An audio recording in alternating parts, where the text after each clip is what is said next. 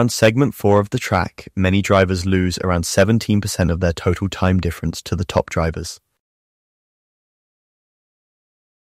You can see here where slower drivers are slower throughout the segment compared to the top drivers.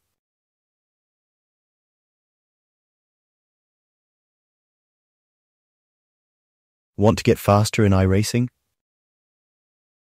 Track Titan gives you automated insights on how to improve. Use code Laguna Seca 56 when signing up for 30 days of free extra insights. Breaking points and key moments guide.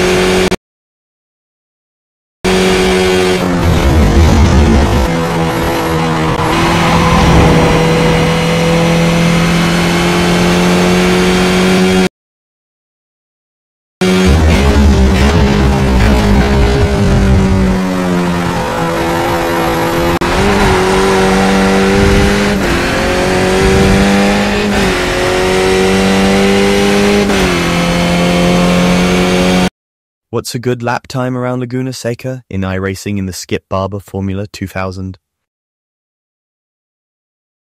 The top time set by a Track Titan user is 1:35.4. The fast drivers in the top 5% achieve a lap time of around 1:36.6.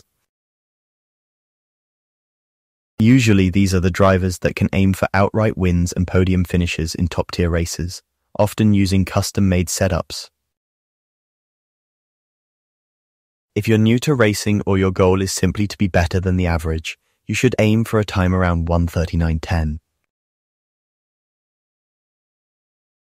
Wherever you are in your sim racing journey, if you're wanting to get faster, you can record your laps with Track Titan and compare them to professionally driven laps. Want to get faster in iRacing?